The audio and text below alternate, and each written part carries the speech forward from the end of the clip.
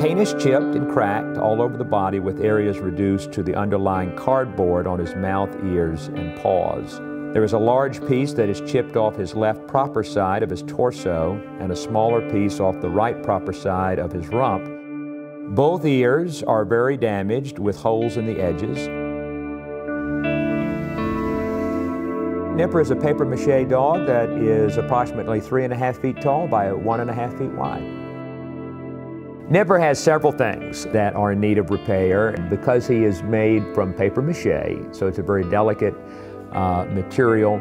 These are things that can be restored and that can be preserved so that we can keep Nipper for many, many, many years, and that he can be shown and enjoyed here at Center in the Square and with the History Museum. Many Roanokers remember him. He is one of those iconic symbols of the retail era of downtown Roanoke.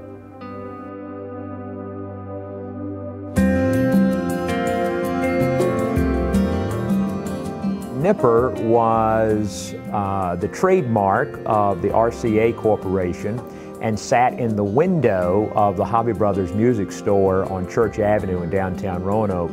I mean, Hobby Brothers was one of the most prominent music stores in Roanoke. They carried a tremendous amount of records and was probably the largest music store in Roanoke during that particular era. And so while it's a trademark of RCA, that particular dog sitting in Hobby Brothers' window for over 30 years really became a part of kind of the downtown Roanoke scene at that particular era and that particular moment in time. It harkens back to an era when downtown Roanoke was the retail center of this region, and not just the Roanoke region, but really all of Western Virginia. The 1950s was the pinnacle of retail and social activity in downtown Roanoke. So Nipper saw all of that, bore witness to that, was a part of that. And so it really kind of helps to represent an era of our retail and commercial history in downtown that we don't have to the degree that we once did. A lot of people today, if they grew up in Roanoke and lived at that time, it's going to take them right back to those days.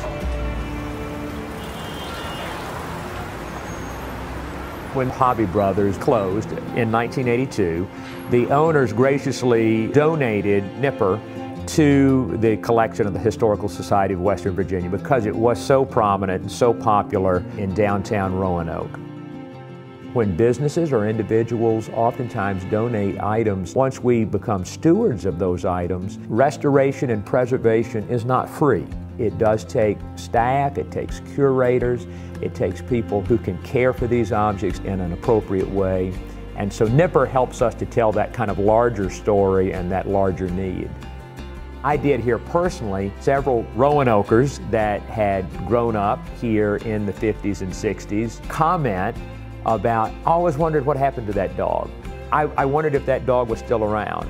I remember that dog. And so again, the fact that we have it as a part of our collection here reinforced that we've got something very special, because it's something that a lot of people can identify with and remember and can connect with.